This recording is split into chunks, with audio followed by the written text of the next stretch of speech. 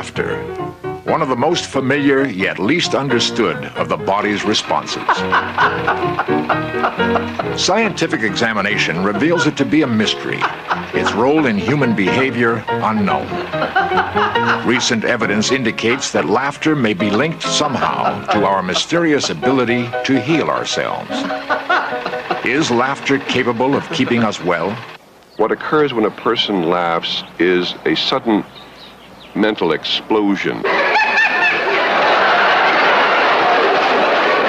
I give you Bill Allen's baseball scoop. I would rather have a comedian with me when I'm feeling badly than a doctor. What is the importance of laughter? Could it be linked to survival itself? Come with us now as we go in search of laugh therapy.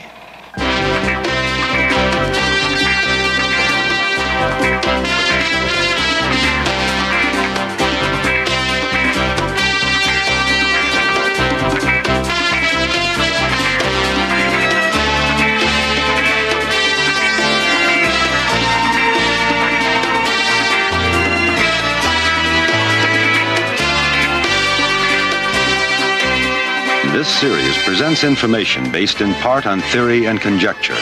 The producer's purpose is to suggest some possible explanations, but not necessarily the only ones, to the mysteries we will examine.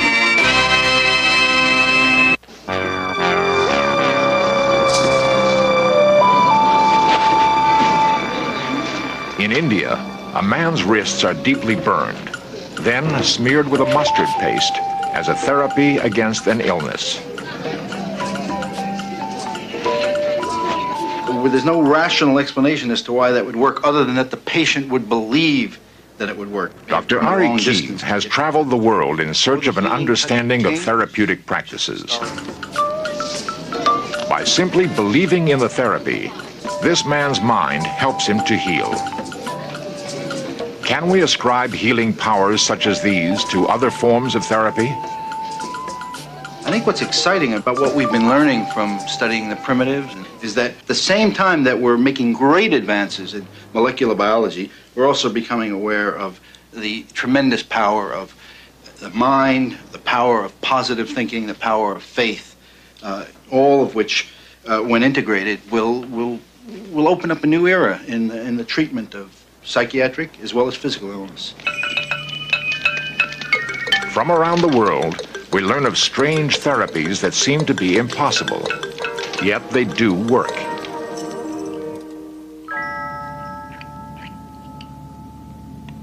Some researchers in our own country have invented unusual tools in an attempt to heal the sick.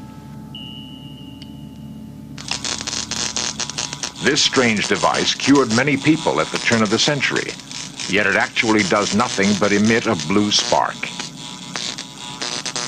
When a treatment has no explainable medical basis for affecting health, but somehow does, it is called a placebo. Dr. A.K. Shapiro has spent the last 20 years investigating the so-called placebo effect. A placebo is probably connected and related to the will to live, the will to get better. It's probably a built-in genetic mechanism that helped mankind survive. It's omnipresent. Everybody's subject to it. It's very difficult to recognize. It's probably universal. Dr. Shapiro has assembled a collection of placebos that rivals that of the Smithsonian. Some of the items that have been used over the years stretch the imagination. The most magnificent placebo in all of history, without qualification, is the unicorn horn. And the reason for that is that it was the most expensive treatment in the whole history of medicine. During the Middle Ages, people paid $500,000 for this unicorn horn because it cured everything. It was the most excellent aphrodisiac. And of course, only the royalty could afford to buy such a thing. The people also had a treatment which involved bathing the unicorn in water, and they drank unicorn water for pennies. Here is a powdered unicorn horn, which I bought in Japan in a herbalist shop. Here's an aphrodisiac recommended by Maimonides, which consists of a hollowed-out carrot into which you urinate. And it's a cure for impotence, which he wrote about in his volume or work on the treatment of sexual disorders. Here's Hirudo medicinalis, that's a leech, which were extensively used in treatment to, again, withdraw the bad from the inside. These were all placebos used in the past. We asked Dr. Shapiro whether using laughter could be a placebo therapy. It is possible that laughter, like anything else, can be a placebo for the person who would respond to laughter therapeutically. However, for other people, it may not be a placebo at all. In fact, for some people, they may get uptight about that and be upset about it and feel worse or have a negative placebo effect. Without a placebo to help it along, can our mind cure illness? At the Lafayette Clinic in Detroit, a woman learns to control body functions that are normally beyond her control by a therapy called biofeedback. Sensitive monitoring equipment provides a signal or feedback from her body's responses, enabling her to reverse the symptoms of a painful condition known as Raynaud's disease. They would get they start to get white at fingertips and then go all the way up to the knuckles. Then they would get like a brilliant red. Then they would turn a purplish color, which is really scary. And that's when the numbness would set in and they would, well, they looked ugly. Project Director Dr. Robert Friedman explains how biofeedback works. Biofeedback involves electronically monitoring and feeding back to the patient or subject information about a particular physiological function, so that the patient hopefully can eventually learn to bring that function under his own control, eventually without the use of the machinery. Our work with biofeedback in Raynaud's disease tells us that at least in some cases, it's possible for people to control their physiological processes and thereby abort or turn around certain disease processes. Whether or not this is merely due to a placebo effect or whether it's due to some true intrinsic effects of biofeedback really remains to be determined by future research. Whether a placebo or not, this woman is using a form of therapy that allows her to use her mind to become well. But if burning wrists and electronics can be therapies, what else might work?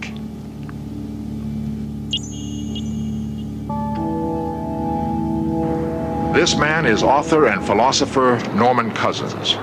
For him, laughter has a special value, for it may have played a key role in saving his life. I'll see you next week. After contracting a form of collagen disease he was told was fatal, he found himself weakened, but unwilling to die. Unable to accept either the diagnosis or hospital environment, he checked into a hotel and began a radical therapy. Large amounts of certain vitamins and regular doses of laughter. At the time, we carried out specific medical tests to find out whether there was any basis for the belief that laughter was therapeutic. And we discovered that there was, and that the experience I had, which was that laughter tended to free my body to some extent of pain, and would give me 2 hours of pain-free and also pill-free sleep. This was corroborated by the test.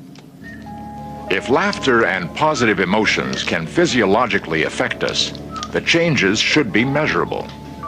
Is it possible to scientifically record the healing power of laughter?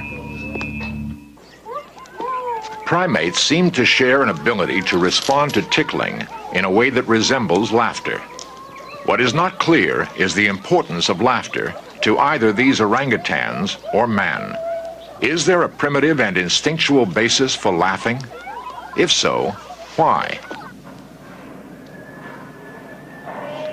At Stanford University, psychiatrist Dr. William Fry takes part in a unique study. He is wired to monitor his body's vital physiology while experiencing sustained laughter. The primary study that we're doing, this procedure here, with putting the cannula into my artery, is to make a direct, continuous study of the effect of laughter on blood pressure. There are also these electrodes on my chest, which will give us readings on the heart rate and the characteristics of the heart action. In other words, what's called the electrocardiogram. Will research reveal that laughter is the best medicine?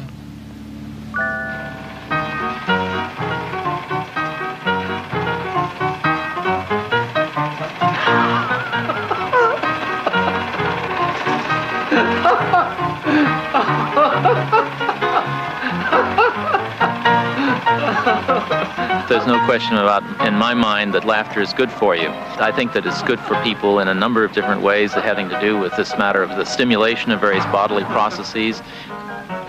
We can see in the blood pressure activity here that there's a stimulation of blood pressure responses. There's also an increase in the heart rate that takes place. It's been demonstrated in other studies. We also know that there's quite a bit of muscular activity that accompanies laughter. You can just look at me and you can see how muscle groups all over my body are active. The ones you can't see in outward activity would be the diaphragm and my abdominal muscles, but I can assure you that they were very active too. So I get a very good exercise while I'm laughing. I'm going to expect that this will tell us some very important things about the response of blood pressure to laughter in general, not just with myself. It's an area of science that hasn't been explored before. The whole area of the physical effects of humor and laughter on the body is one that's relatively ignored. Is laughter contagious? Well, let's find out. Performer Carl Reiner.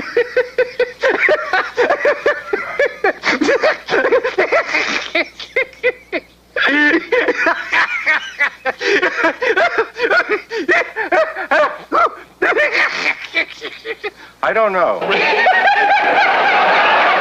Television star Steve Allen. All right, here we go. Now.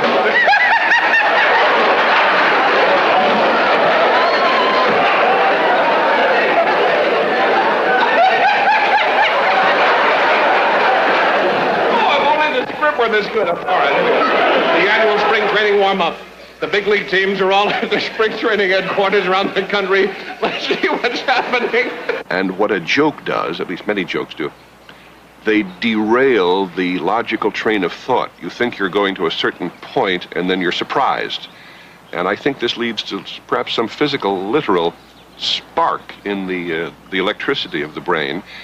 And for reasons not yet clear, this produces the physical response of pleasant surprise and laughter. We go ha ha, and the muscles go boom boom boom, that sort of thing. When you're unhappy, the juices flow that make you feel bad, and you feel things are happening. You feel a disintegration inside the body. When you're feeling badly and crying, there's tensions, and you know that your organs are reacting to it.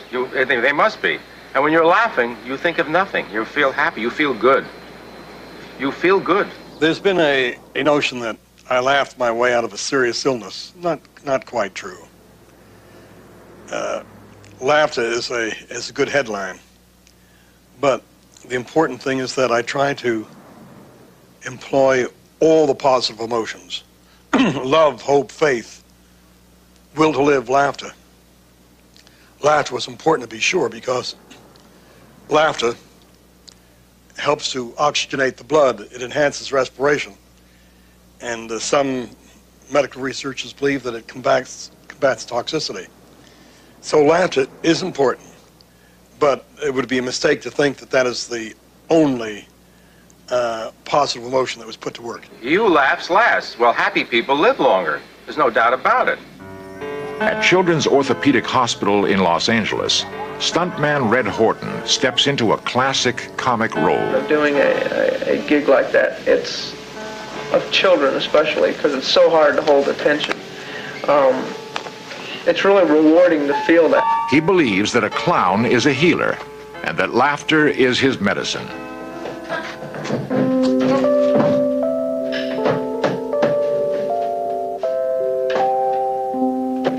Hello, how are you today? Hello? Hello? It's for you. It's Washington. Hello? It's the president. Hello? No, sell Egypt. Hello! How are you today? When I can get a child to laugh, to forget about the pain that he's in right at that moment, it makes me really feel great inside, and it makes me feel tremendous. It makes me want to stay there as long as I can just to keep them laughing. You ready? Here we go. I'm going to balance this on my head, okay? You ready? How's that? Look at it.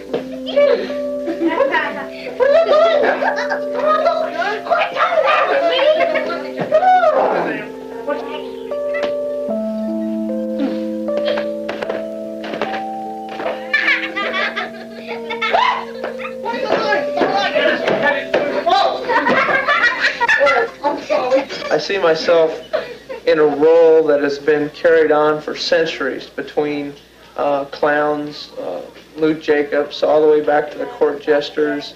I see myself trying to make people in general a whole new outlook in life, something with a little humor, something to laugh at, something to feel good about living.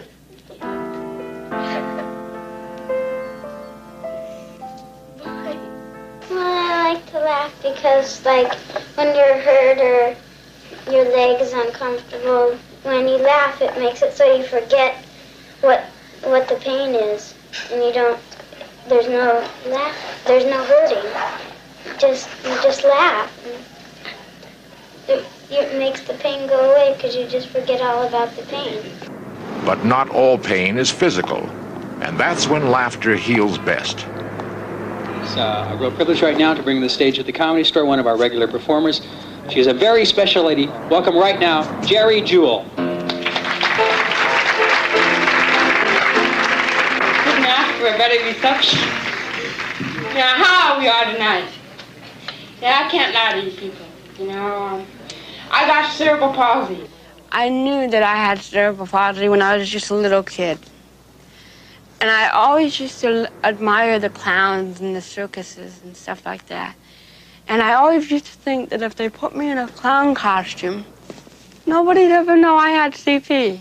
You know, they always walk funny. But I understand, you know, I'm not insensitive, and I understand that we're brought up in a society where we're taught not to stare or laugh at handicapped people. Well, tonight I'm going to break all those rules. And I'm going to laugh at Trevor and Carter.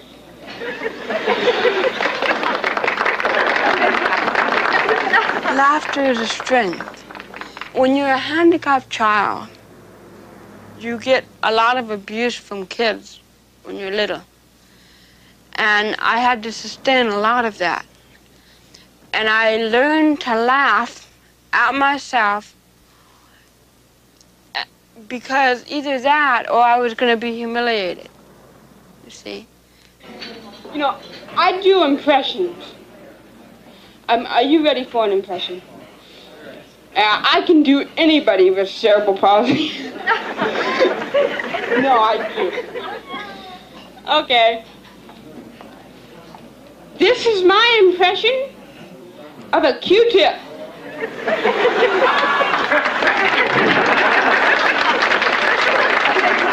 What goes on between me and my audience is that there's a lot of love going back and forth. It's like I'm giving them love and they're giving me love, and it's going back and forth. It's vibes, a very strong vibe. I think the most beautiful part of being a comic is being successful with a set and walking off the stage and seeing everybody smile. It's so neat. And I love it. It's just makes me feel so great.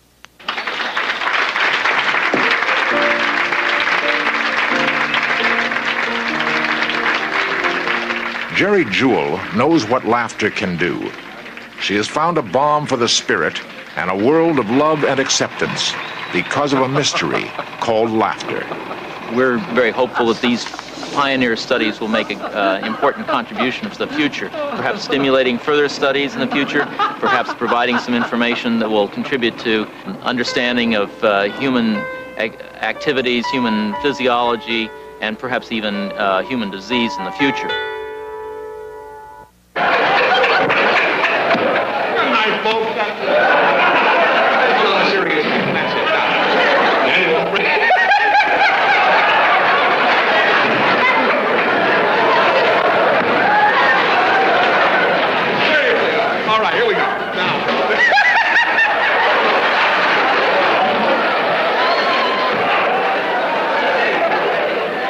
Is it possible that clowns and comedians through the ages have touched something we instinctively recognize is vital to our well-being?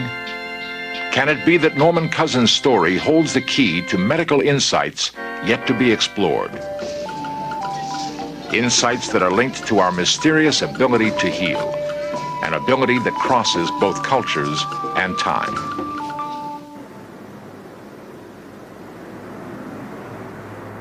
It's obvious that laughter is important to us for our mental well-being. That's indisputable. Is it also possible that it actually helps to keep us well physically? We do know it feels good, but we don't know why. Will we someday? Perhaps future research will more clearly define the positive physical effects of laughter. Until then, we can certainly continue enjoying its obvious psychological benefits.